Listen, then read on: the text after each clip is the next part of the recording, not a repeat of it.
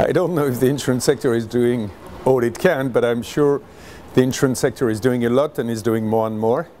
I think we can contribute in many ways to the debate, and more important, to the action.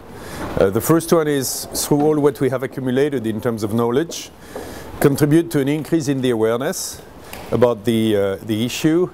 Insurers are, as we all know, big data gatherers, so they have been at the forefront of the understanding of what climate change means. So spreading the knowledge, increasing the awareness is important. There are two other ways we can contribute. The first one is in our product design, in the way we underwrite, in the way we interact with our clients. Very early on, we can help them understand better what their risks are, what their issues are, and what their behaviors are. And I think this is important. And becoming more selective in the way we underwrite, fostering good practices in terms of environmental behavior is something we can do. And last but not least, of course, we are very large investors, and through the way we pick our investments, through the way we measure the environmental footprint of our investments, we can, of course, help people invest better. We can help people not invest in businesses, in business models, in sectors who contribute to global warming and therefore are not sustainable business propositions. So as you see, three key areas.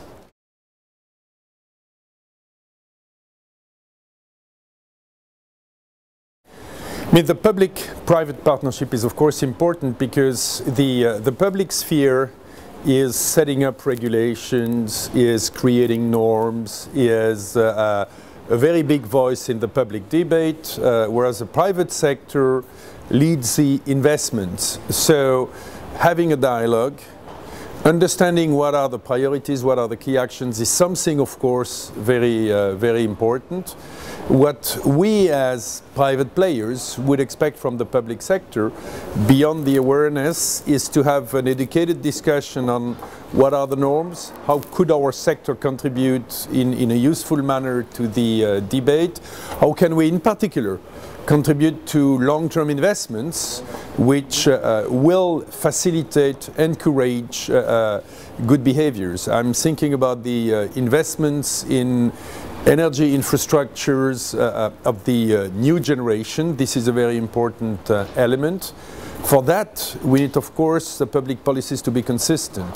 The regulators cannot ask us, on one hand, to be more environmental friendly, and on the other hand, discourage long-term investments by excessive capital charges.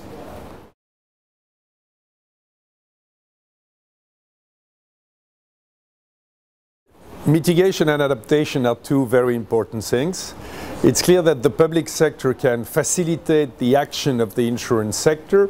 One of the ways to do it is to think through or rethink what is the regulation regarding long-term investments. We are natural long-term hands.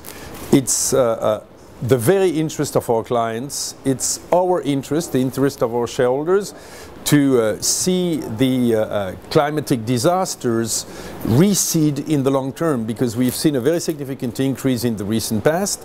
To do that, you have to influence investments behaviors.